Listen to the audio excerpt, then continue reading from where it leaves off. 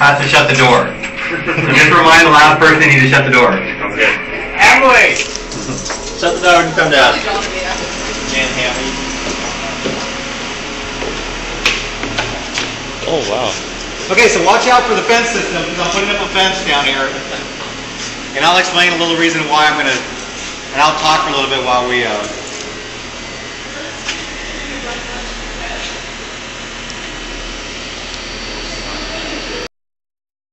so don't touch it if it's copper. The shiny silver pipe is going to be electrical. The floating around flexible tubing is communication.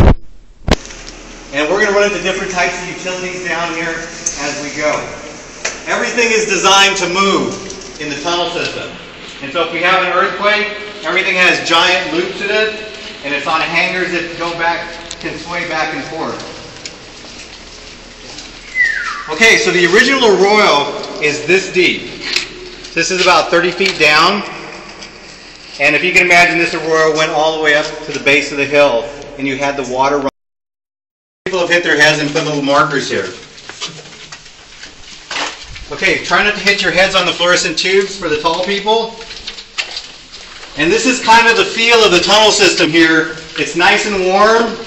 Kind of feels like you're in Hawaii without the view. And this is a newer type of insulation for the steam. If you touch it, it's actually going to be pretty warm. It's not going to burn your hand, but if you can imagine, that's encompassing the steam, and eventually that can be pretty hot if it was just bare copper.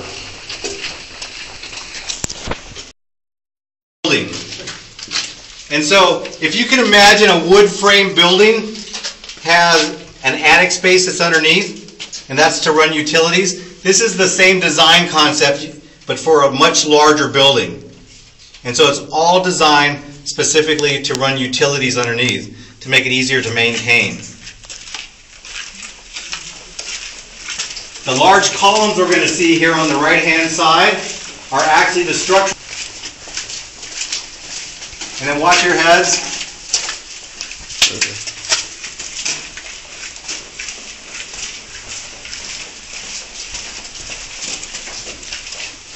There's going to be some loose sheet metal here on the right-hand side. And then we're going to come to our first junction here. So once again, this is a building here, that direction, and we're going to come to a T, a fork in the road. And so when you get down to this point here, just watch, we're going to walk over a couple pieces of pipe. If we go down south, we're going to go down into the Court of Science. Eventually we would end up at CHS, and if you took a right-hand turn, you'd end up in Reagan Hospital. And eventually the tunnel system ends up at Poly Pavilion. If we go this direction here, now once again, this isn't my staff who writes these directions here. These are your peers. But if we go down this direction, we end up in between Royce and Powell. And so we're going to go this direction, and we're going to go north.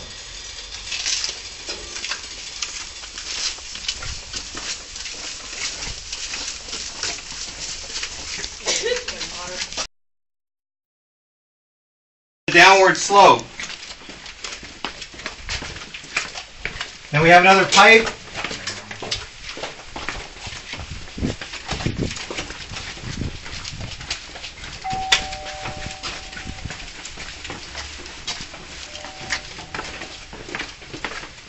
Hi Claudia, how you doing?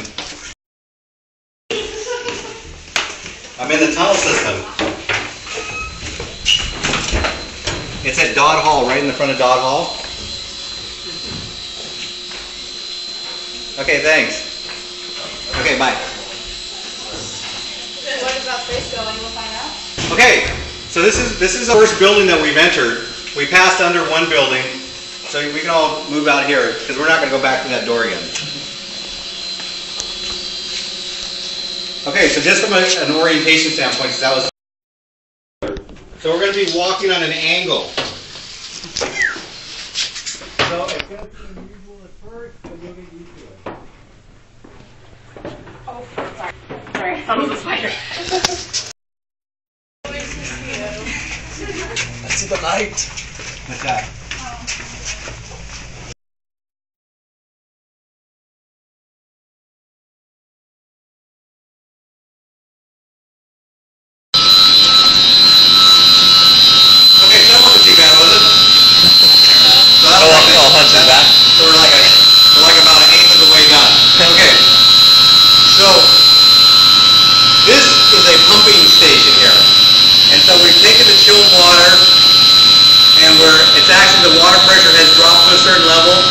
goes through the pump system, brings up to the same water pressure, and sends it on. Same thing going back the other direction.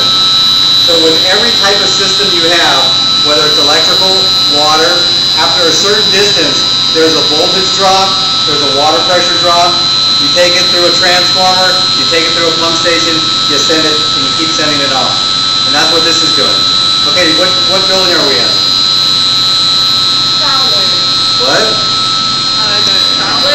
No, we're in a YRL. We're a Young Research Library. The unique thing about this particular mechanical room, which we're going to take a look at, we have two people sharing the same space. We have the facilities people, and we have the libraries. And what you're going to see when we get beyond those doors doesn't look pretty. When you have two people share any one given space, unless you have a really good roommate, nobody takes responsibility for keeping it clean. This isn't the best environment to store your books and manuscripts. And so, we're going to go down this direction.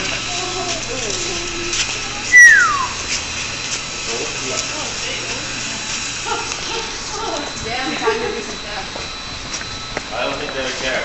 Yeah, they're not going to notice. Yeah, I know, right? And so at times we're recycling books out of the system because they're just no longer being used. But at other times we have full libraries that are just being stored here. So this is the Wayland Hand collection, and he's probably not too happy that his books are being stored down here.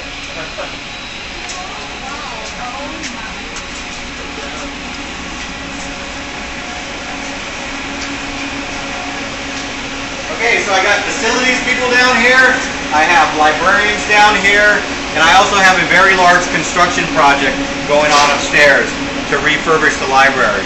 And so between the three of them, they're not throwing away later, have it re-insulated.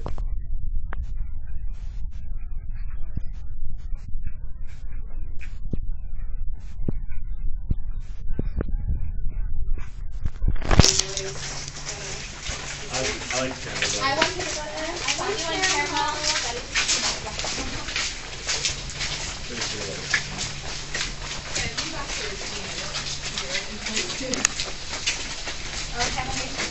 Hey, I'm gonna get dinner before or after we go.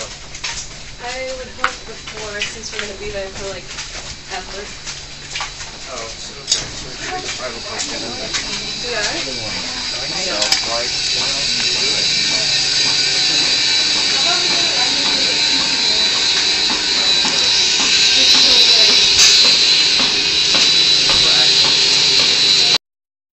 The 60s, that started in the 50s, so we have the Cold War after World War II. We're afraid that the Soviet Union is going to bomb us, and so we decide to build bomb shelters because everybody's paranoid. And it's happening throughout the United States. And so everywhere where there's a basement, they designate bomb shelters. So if you can imagine, in every building at UCLA, you have these bomb shelters. And in elementary school, once a month, you just have this siren go off, and you get underneath your desk because you're doing these bomb drills. In modern day warfare, not going to help you too much. Nuclear warfare, not going to help you be down here. And so these are not bomb shelters anymore, but it seemed to fit okay for the props department, so I just left it up. Everywhere else on campus, I've taken it down. Okay? And this is going to be between every access point.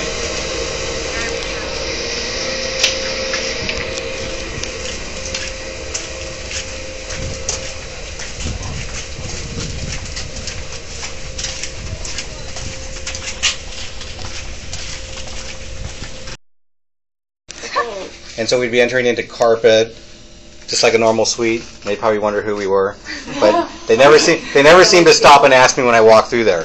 Okay, but we're gonna go down here because I want to exit through a mechanical room into a hallway and then to a building. We don't look obvious that we were in the tunnel system. So, anyways, I ended the tour in Campbell Hall for several reasons. So, who's the sociology major? Was there a sociology major here? No. Anyways, do you know what's special about Campbell Hall? From a historical standpoint? It was the students took it over. Yeah, so what happened in the 70s is we had two people that were killed there. So you have the 60s revolution going on, drugs, different things, but you also have a Black Panther Party, and you had two people from the Black Panther Party that were killed inside that building. And so there's a rock that that memorializes them there. But once again, we have a clash between police and students that didn't quite go right. And so we've seen that in our recent history, not only here, but we see it at other universities. The basic direction for our police department is to let people protest. As long as they're not damaging the buildings, to let them protest. We don't want anything to happen like UC Davis, where they're getting pepper sprayed or anybody getting injured. And so in your lifetime here, that building's been taken over one time. And I think that happened 2 years ago, 3 years ago. Yeah, Something like that. When they raised the hikes one of those times. And so basically the students have locked themselves in and they think that they're locked in and they're taking over the building. But in reality, the tunnel system allows the police department to go in there whenever they want to. And so typically we let them protest, and what happened in that case, we sent the fire marshal in there, they opened the door, and they all ran out.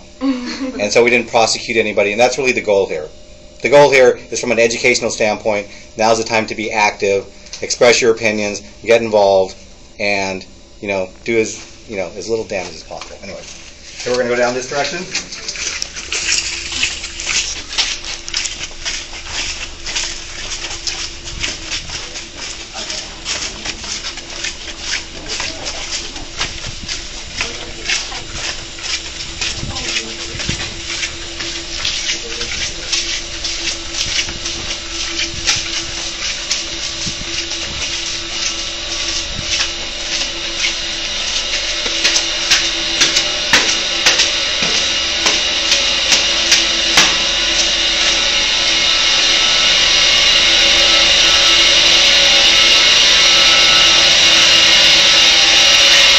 Are those lights automatic? Or? Yes. Okay.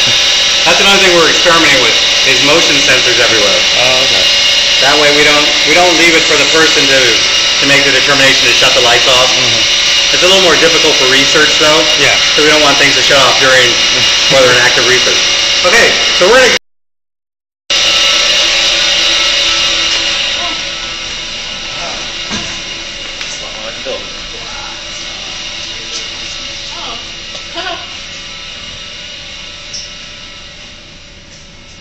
for those smart students, if they're paying attention, you can get access to the tunnel system. Somebody leaves the door open, you go home, you drink a couple six-pack of beer, you come back with all your friends, and you go through the tunnel tour. And so we want to try and avoid that, because obviously people can get injured that way. So, anyways, we're going to go up here, we're just going to exit, we're going to be at the front entrance of the building.